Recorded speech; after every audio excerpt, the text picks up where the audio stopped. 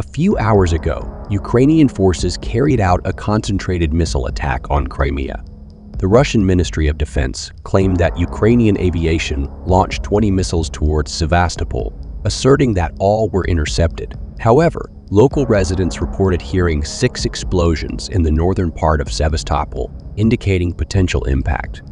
The missile strike appeared to target the Russian airbase, with sources suggesting hits on the airfield and possibly an underground headquarters. This recent strike follows a successful Ukrainian drone attack yesterday, primarily focused on the western part of Crimea.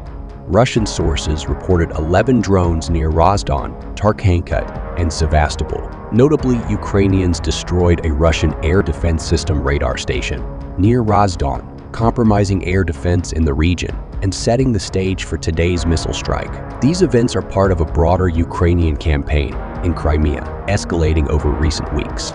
The strategic goal extends beyond destroying equipment to exploiting systematic weaknesses in the Russian military. The operation began in January, targeting the remaining Russian Black Sea Fleet remnants in Sevastopol. Despite the fleet's relocation, Ukrainians maintained the appearance of pursuing naval targets, deploying various drones, including those with missile capabilities. Ukrainians utilized distraction tactics, sinking a smaller ship in the bay, potentially from a drone strike. Subsequently, a comprehensive missile strike ensued, targeting key locations. Ukrainians destroyed a Russian command post, ammunition warehouses, an air defense radar system, and a communications center in Yevpatoria.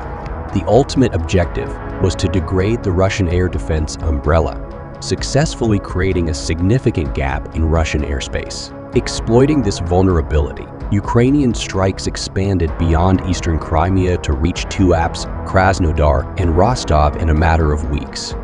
Russia responded with constant sorties of A-50 radar detection aircraft, temporarily creating a larger gap when an A-50 was destroyed. Ukrainians seized the opportunity, launching missile and drone strikes on targets in Rostov, Tuapse, and a speedboat factory near Tuapse.